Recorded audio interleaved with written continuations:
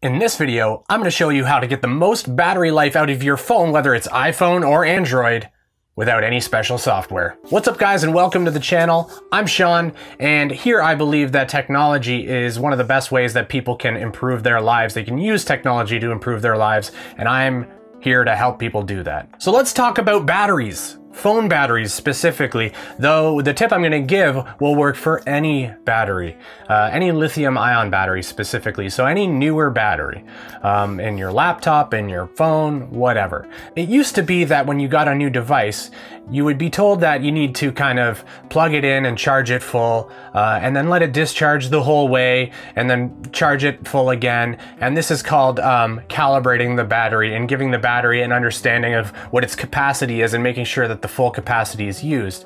And that's definitely something that you do want to do when you first get a battery. That's a tip. So the lifetime of a battery is measured in what's called cycles. The charge cycles basically. And a full charge cycle is supposed to indicate the battery charging from 0 to 100. And however many times it can do that is the life expectancy of that battery. So for example, most lithium ion batteries nowadays in the new phones, etc., are going to charge 300 to 500 times before their life expectancy is, or their battery life is significantly impacted. So what we want to try and do is limit the impact as much as possible. And now this tip may not work for everybody, but essentially what you want to do is keep your phone charged between 40 and 80%.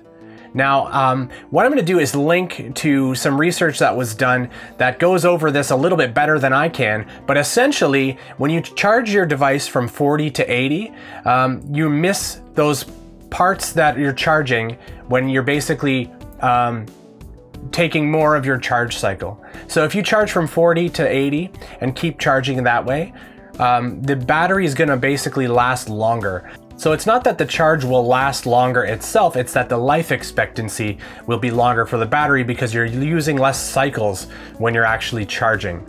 So it might not be practical for everybody to do this kind of thing.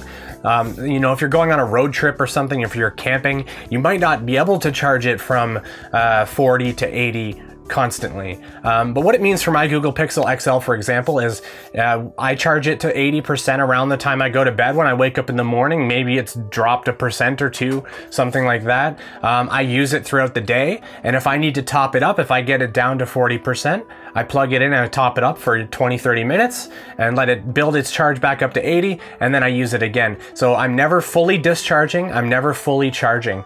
It's still good to do a discharge and full charge once a month or so. It's good for the health of the battery. You don't want to leave your battery plugged in, of course, overnight or anything like that. But keeping it 40 to 80 will reduce the amount of cycles that you use when you're charging, which will increase the longevity of the device. I hope you guys liked the video. If you did like it, hey, consider clicking that like button. If you want to see more tech stuff, consider subscribing. Thanks so much for watching, and take care. I love phone batteries.